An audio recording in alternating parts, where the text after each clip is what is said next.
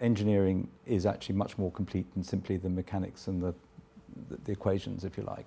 So I did fine art, chemistry and psychology. Yeah. And I did an AS in biology. Oh, great. So I came without any maths or physics. Yeah. When you've done, I don't know, 10, 12, 15 or whatever GCSEs and you have A stars and everything and you've got all that sort of stuff, how do you pick 3 A-levels? Well, I liked science at school as well. Yeah. But I think like so many people, I didn't take maths and physics on any further because I didn't really like my teachers or whatever the decision is when you're 15, 16 years old choosing your A-levels. And you arrive at the university door and the university says, we only want these 3. Maths, physics, chemistry, for example. I never knew I was going to become an engineer. We were losing out on humongously bright, engaging, creative students for ourselves, but also doesn't engineering need bright, creative people? And so by losing out in the university door because they happened to have made a decision when they were 15 or 16 on the sort of A-levels they were going to choose, the whole profession and the world has now lost that brightness and that creativity. So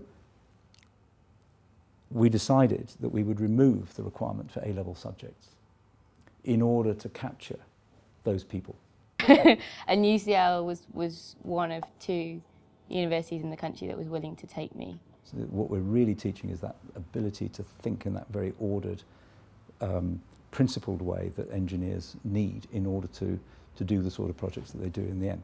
And that learning is what goes on here. How did you find the maths then? Really hard. Yeah. I won't lie. It was really, really hard. But we got a lot of extra. There was 3 of us that hadn't done maths in my year, 2 environmentals and 1 of the civils hadn't, but he'd done physics. Typically it's around about 10% of the cohort will arrive with slightly unusual A-levels. The 2 PhDs that ran the smaller Oh, class great, took the 3 of us that hadn't done maths again, like twice in the week, and we had to do it in our own time. We had to do it like after uni and stuff, but it was, we could sit down and like do our math homework with them or ask them questions or practice it more, and that support, I think, especially coming up to exams, was really invaluable. It's really interesting. They are a real catalyst for the others.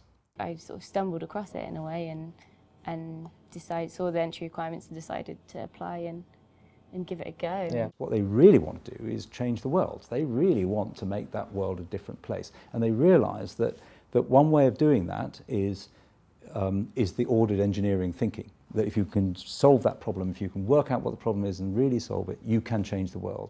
They were, I don't know, silly enough to take me, I suppose. So I haven't looked back. Yeah. Haven't looked back. It's been great. Yeah.